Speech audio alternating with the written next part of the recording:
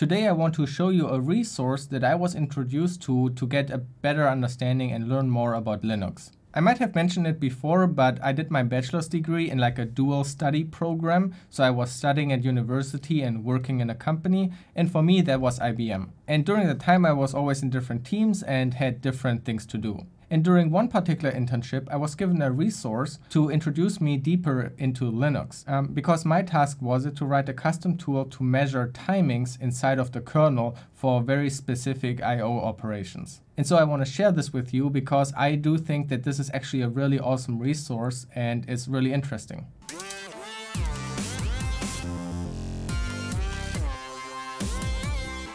Long story short, it's about a book. It's called Linux Device Drivers and it's in its 3rd edition.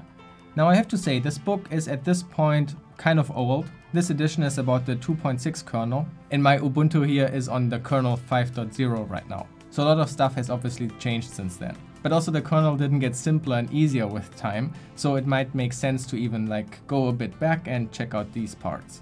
Also, there is no modern book about this. I saw a post on Reddit by one of the authors that they have no plan of creating another book. The motivation for this book mainly seemed to have been to motivate and help new kernel developers to get into it. And nowadays it seems like they are pretty satisfied with the contributions they get from the industry and just other individuals. They don't seem to feel like it's necessary right now to write such a book.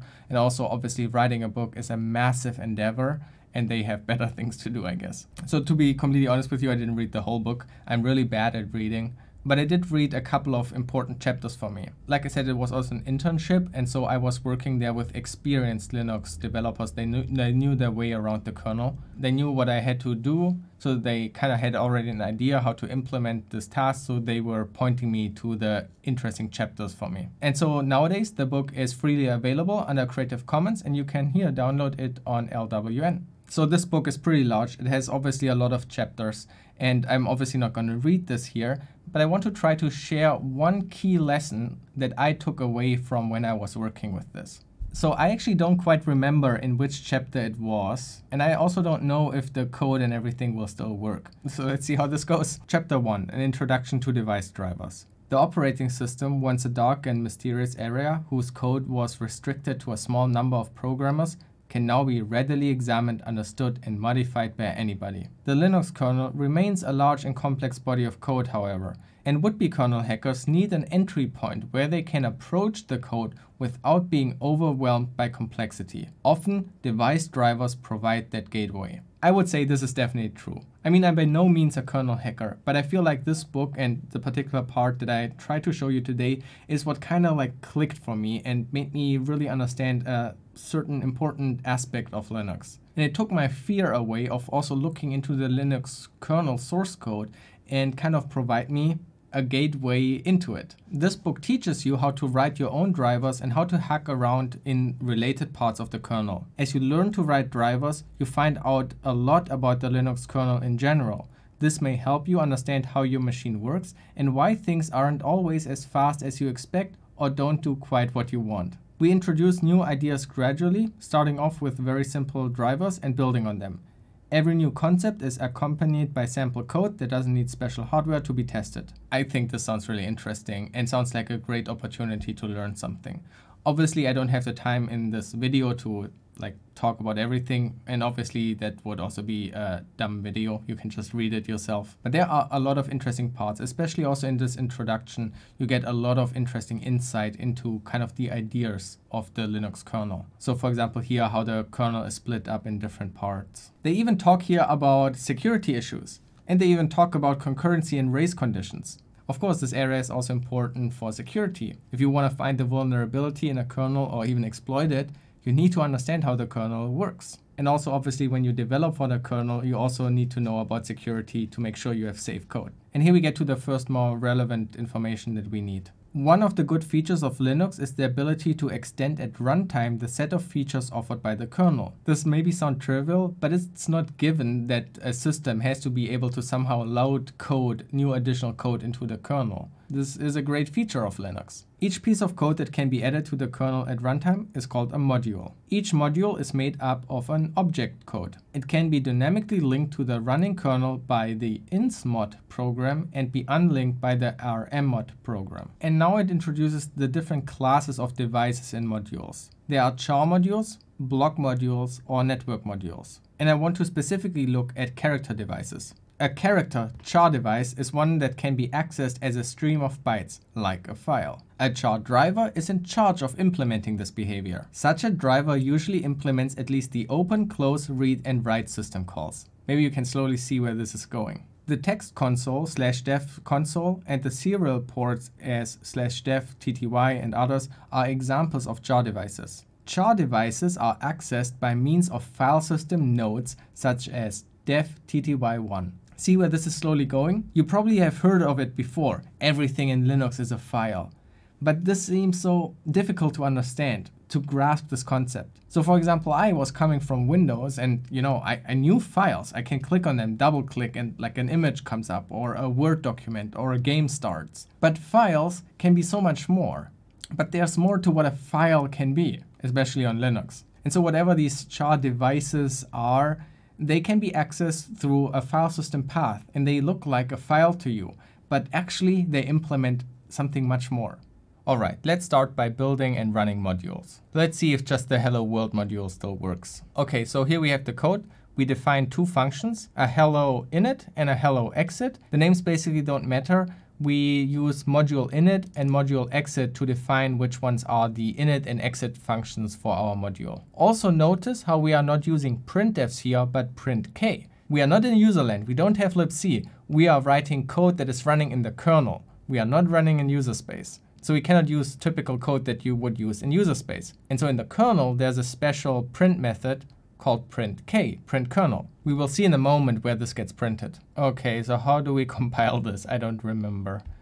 Okay, so they use here a makefile. You must have a properly configured and built kernel tree in a place where the makefile is able to find it. Okay, I think I need to set up my system here first. Okay, so let's try to figure this out for Ubuntu. Here's also a repository with the Linux device drivers 3 examples updated to work in recent kernels. So I hope that we can find here some setup information. So let's figure out maybe in the makefile how it works. Okay, it goes into all the subdirectories for compilation. So let's see if we can find the hello world in here. Okay, so here's the hello world code. So let's see that makefile. Looking at this makefile, it specifies here a kernel directory in lib modules, and then it gets the version and then build. And I have that here already. So maybe we can actually use it already. So let's copy that makefile, and we only have hello. Let's see if that worked. Okay, I think this worked. We have now here a hello.o file. So can we now do insmod hello.o? Is this the wrong file? Is it ko? Okay, this worked, I think. No error. Okay, wait, so this is the kernel object, I guess. Okay, so this one is the correct one. So now with lsmod, we should see that our module is loaded. Yeah, there it is. Our module hello is loaded. But we didn't see the hello world output, so where's that? So let's look into the syslog. There it is, there's our hello world. And now let's remove the module. Now we should have removed it. Let's check the syslog. And there it is. Goodbye, cruel world. Okay, awesome. So we can write and compile kernel modules, and they will be executed inside of the kernel. They are not user space programs. They execute it in the kernel. Isn't this cool? It's code that is running in the kernel. Let's check out chapter 3, char drivers. Throughout the chapter, we present code fragments extracted from a real device driver, Skull, simple character utility for loading localities. Skull is a char driver that acts on a memory area as thought it were a device. In this chapter, we use the word device interchangeably with the memory area used by Skull. It will create 4 devices, each consisting of a memory area that is both global and persistent. Global means that if the device is opened multiple times, the data contained within the device is shared by all the file descriptors that opened it. Persistent means that if the device is closed and reopened, data isn't lost. This device can be fun to work with because it can be accessed and tested using conventional commands such as cp, copy, cat, and shell.io redirection. And then there are a couple of other devices created, Skull Pipe, Skull Single, Skull Pref, but I'm not really interested in those. Char devices are accessed through names in the file system, so files. Those names are called special files or device files are simply nodes of the file system tree. They are conventionally located in the /dev directory. Special files for jar drivers are identified by a C in the first column of the output ls-l. So let's check that out. So look at this. Here we have jar devices. And this here is obviously a directory, so it has a D. And when we scroll down, we can also find a B, which means these are block devices. They are all nodes, they all look like files, but some files are directories, some files are character devices, and some files are block devices. If you issue the ls-l command, you will see two numbers separated by a comma in the device files entries before the date of the last modification, where the file length normally appears. These numbers are the major and minor device numbers of the particular device. So here, now you know what these numbers here mean. It's the device number 10 and has the minor number 175. And you can check the devices that exist in proc devices. Okay, we clearly don't have the time to go through like it step by step, so let me just grab the whole repository with the examples. Okay, so we can't compile it, we get an error. It has here 3 arguments, but it takes only 2. Obviously, this is a common issue, so here is a change in the 5.0 kernel that access OK now takes 2 and not 3. So I guess it drops the type, so let's just change that and hope it works. Okay, so now we were able to build it, but I want to make a small modification to show you something. Okay, so here's the skull open method. So let me add a print k here. And then we have here the read, and I want to show how many bytes we are reading. And then we have here the write. I want to also show how many bytes are being written. And then we have the release here. So what are these functions? So down here, we find a struct called file operations. And you will find here seek, read, write, open, release, and I/O control. Each field in the structure must point to the function in the driver that implements a specific operation or be left null for unsupported operations. And so, for example, the read function is used to retrieve data from the device, and a null pointer in this position causes the read system call to fail, the read system call. So we are creating here a character driver, which looks like a file, that implements functionality for typical system calls like open, read, and write. So let's build the code. And then we have here this script called skull load. And it does a few things that are explained in the book, but most importantly, it's using insmod to add our module that we are just compiling. And then it's setting up the device properly in the file system. All right, okay, so it should be loaded. Okay, now we can find here dev skull 0, 1, 2, and 3. Now I have 2 windows open. So on the left, we just look at the syslog with tail -f to see always new messages. And now here on the right, let me get a Python prompt. And now let me open one of the skull files. Now I'm opening the skull 0 device like I would open any other files with W so that we can also write to it. Oh, permission denied. Sudo Python. Let's do that again. So now I have opened this file and see our code was executed. Our print k was executed. When we executed open in Python, Python eventually called the syscall open, and then kernel magic happened. And then it saw that we want to open this device, and it looks into this file operation structure and finds, okay, this is what I have to execute on an open. And then it executed this code here with our printf. Now, we didn't go over the code, what it's doing here, but see, it can also check if it was opened write only. And now let's write something to the file. Oh. Okay, I'm not quite sure why it didn't show up. Actually, I'm just acting. I did this before and I failed and I figured out what happens. So let me now close this file. And now you can see we entered the write function and wrote 11 bytes. And after that, we got the release. Because we closed this file, we released it. So here you can also see some buffering going on. Just because we called write on the file didn't mean that Python was immediately creating a syscall to write to it. But when we said we wanted to close it, then the buffer had to be flushed and actually be written, and then it's when it's happened. Okay, to be honest, I'm not quite sure if Python is buffering here or if maybe even the kernel internally is buffering before it's writing to the device. Not quite sure about that. But let's see if we can force a flush. Yeah, so this works also. If we call flush, then this wherever this buffer is, either it's in Python or in the kernel, it will actually then flush it and then write it to the device. And how does it write this information to the device? Think about now you had opened a different file, a regular file, and you would write to it.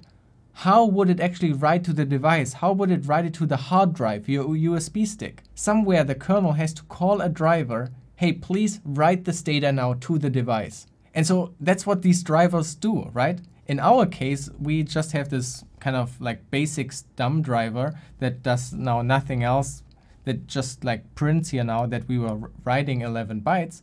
But you could imagine that this is now accessing real hardware and telling, please write this data here at this address on this hard drive. I hope you enjoyed this playing around with it. And I really encourage you to do this yourself. For me, this was really like the mind-blowing moment when I realized, oh, this is what it means to have a driver. And this is what it means to have files on Linux. In the end, you are calling syscalls like open and read, and they get through the kernel code wherever they need to go. In this case, it was our own driver, and we were handling the read and write. But it could also be the driver of a device, and that driver then does all the low-level magic to actually make that happen. And here you can also see the role of an operating system, the kernel. It's providing this abstraction layer, this API, with the syscalls of open, write, close. And you as a programmer, I can just write Python code, right? I can open and write to files, thanks to the kernel providing us with this interface. And then internally, the kernel might do different things with it. And these device drivers are following certain specification as well, because they need to expect an open or a write, and they need to react to that. I just love this. Anyway, I hope you learned something. See you tomorrow.